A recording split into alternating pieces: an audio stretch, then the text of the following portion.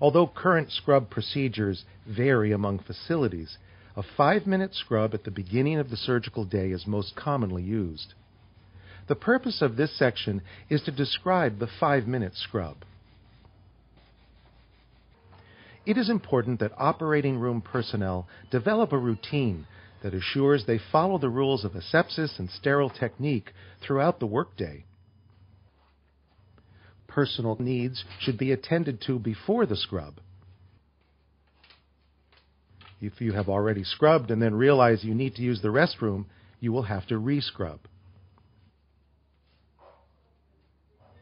A hair cover and mask must be donned before the scrub. All hair, including facial hair, must be contained, and the mask must cover the nose, mouth, cheeks, and chin.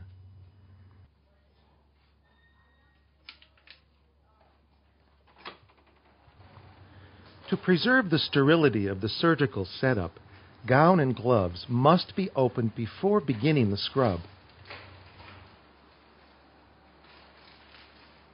Open the outer wrap of the sterile gown and towel pack to provide a sterile field on which to drop the gloves.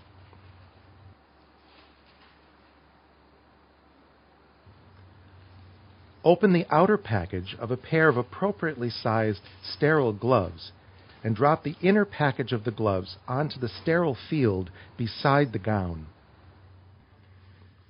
The gown and towel must not touch the edge of the field, but must be placed so that it can be grasped and picked up without dripping water onto the gown or gloves.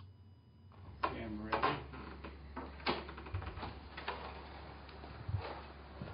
Check that dispensers of scrub supplies are full and ready for use. Operating room uniform scrub tops normally have short sleeves. However, if longer sleeves are being worn, they must be rolled up at least 3 inches above the elbows prior to scrubbing. Remove any and all jewelry, including wedding bands.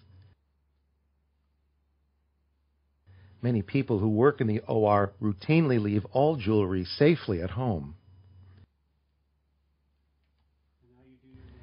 Check fingernails for excessive length or rough or torn edges that could damage your gloves. If necessary, trim or file so that the nails are short and smooth. Now it is time for the actual scrub. Operating room scrub sinks are equipped with foot pedals, knee or elbow controls, or motion sensors that allow water to be turned on and off without using the hands.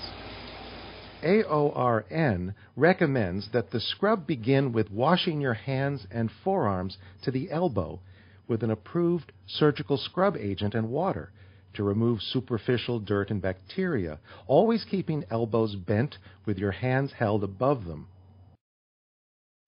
Some scrub brushes come pre-saturated with solution, others do not.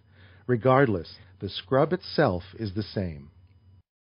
In this program, we will demonstrate 2 techniques of performing the traditional one-brush scrub. The first technique is to scrub one hand and arm, and then the other. The second technique is to alternate scrubbing one hand, then the other hand, then one arm, then the other arm. Some nurses and facilities prefer one technique over the other. We will start with the first technique.